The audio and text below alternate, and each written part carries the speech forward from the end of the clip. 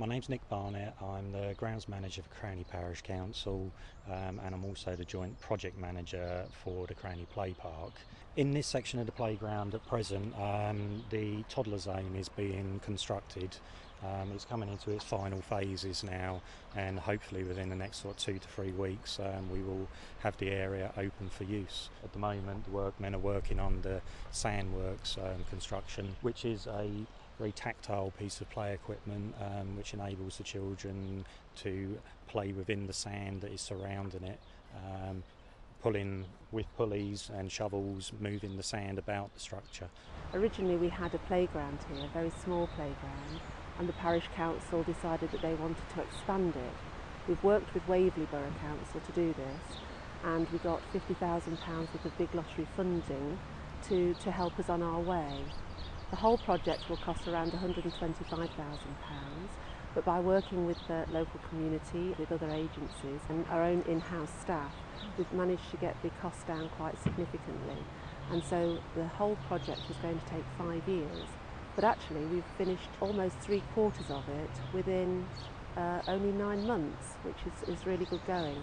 And that's with help from the Action for Cranleigh Play Park Association and with help from the Rotary Club and other people who've donated money to us, which is really good.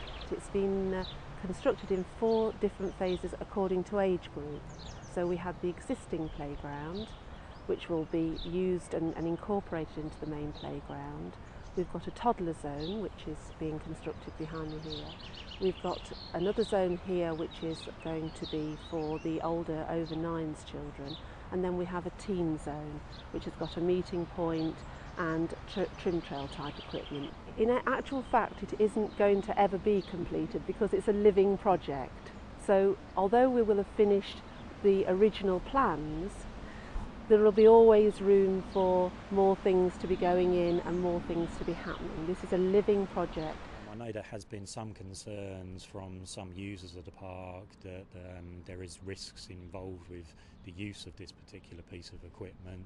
We have undertaken a lot of research with regard to the risk-benefit values of all of the equipment within the park, and these particular pieces of equipment that are behind me here have been evaluated after a long period of time of studying this research. Current thinking is that introducing managed risk into play facilities is to the benefit of child development. It's obviously something that we will monitor and regularly get feedback from, and obviously if it does become a major issue, then it's something that we may have to readdress.